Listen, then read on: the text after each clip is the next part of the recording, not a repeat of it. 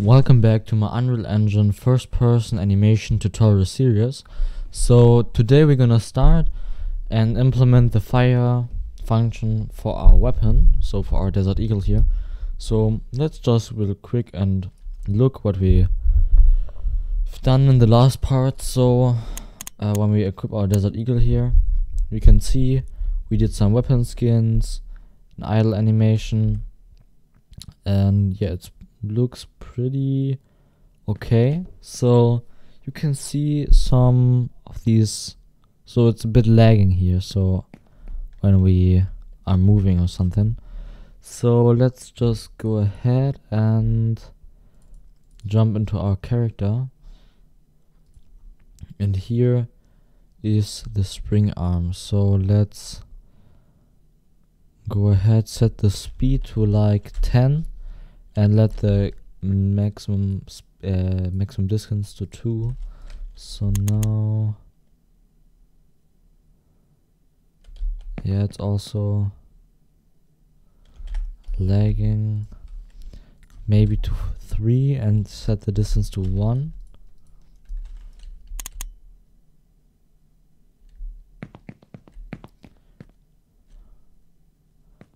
Okay, it's also pretty laggy when you turn around.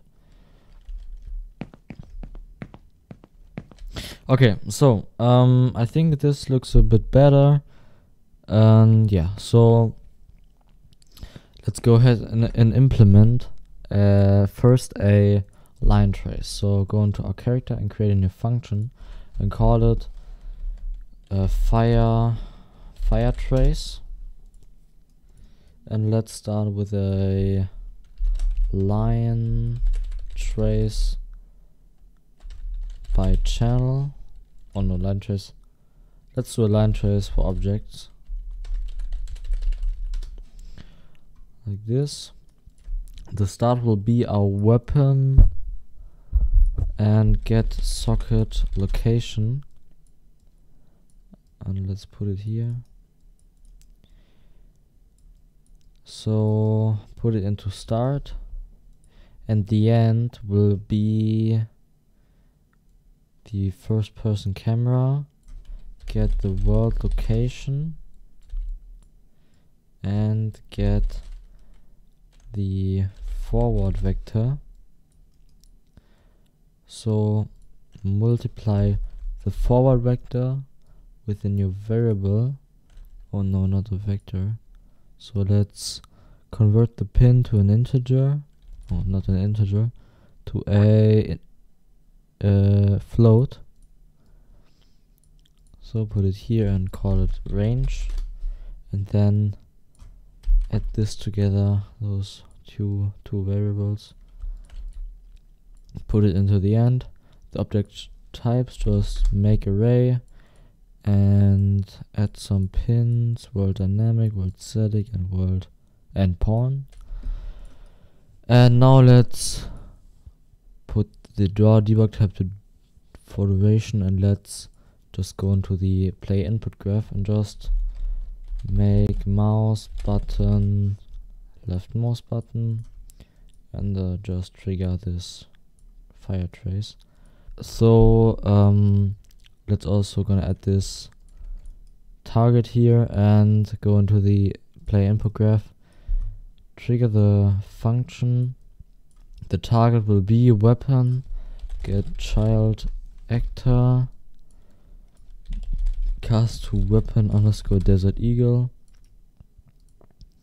and get base mesh. This will be the target, the range like 2000 or something, and the socket name, just let's call it muzzle, and go into the Desert Eagle mesh and add a socket. So onto the slide, let's add a socket and call it muzzle, and let's position it the front. Okay, let's save and let's test it real quick. So yeah, we will shoot this little line here,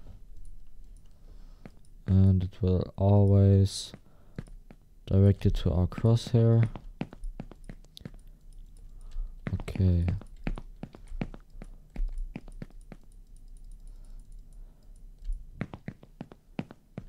Alright, so now let's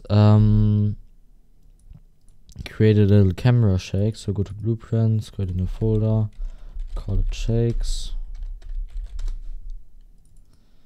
and blueprint class,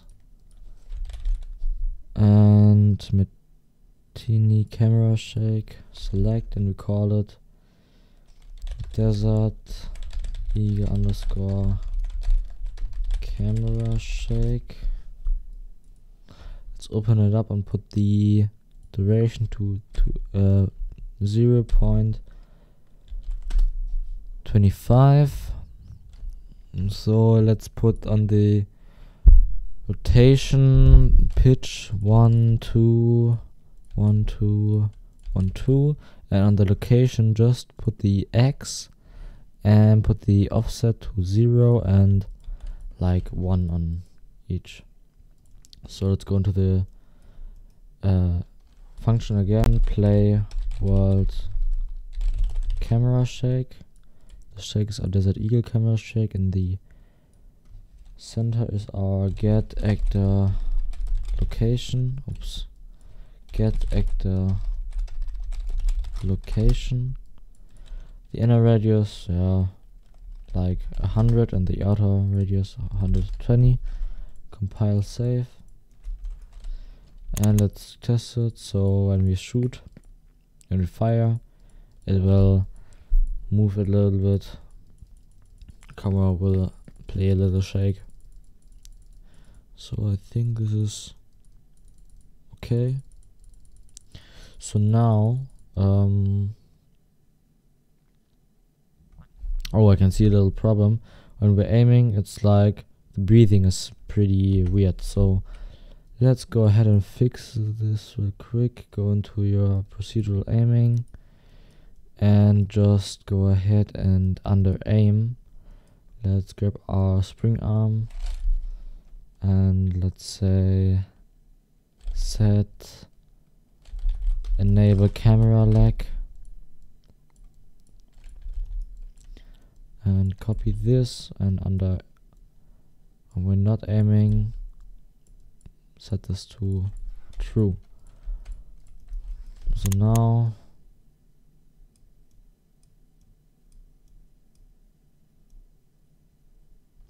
alright, so this looks a bit weird, so let's do it in another way, maybe like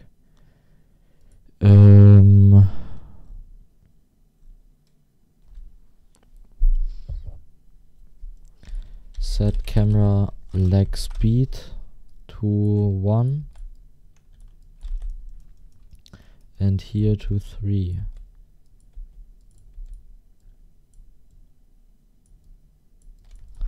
So let's look real quick. Okay. Okay, so let's set it here to like 9 or something.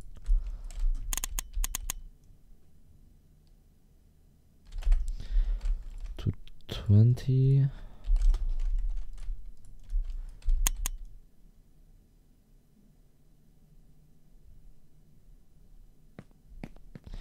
Okay, now we can see this little bug. So okay, so let's set the here under the spring arm the camera lag maximum distance,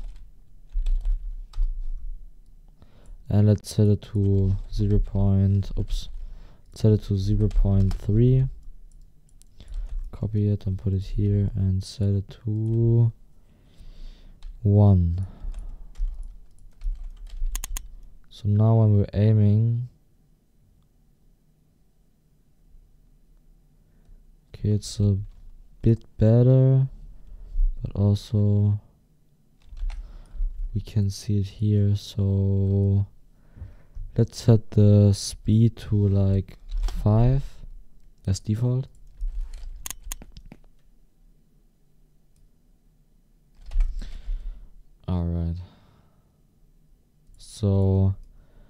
now let's go ahead and just go into the marketplace and let's search for military weapons, and here is the military weapon stock or the military weapon silver. What did you want? And just grab it, it's free, and add to your project. So click it and then select the version, and yeah, so yeah, with this we go into the next part. So this was a little part where we fixed some bugs and some other things. So we started with the fire, and in the next part we will go on with this pack from the marketplace and some other things. So leave ideas in the comments and have a good day, and bye bye.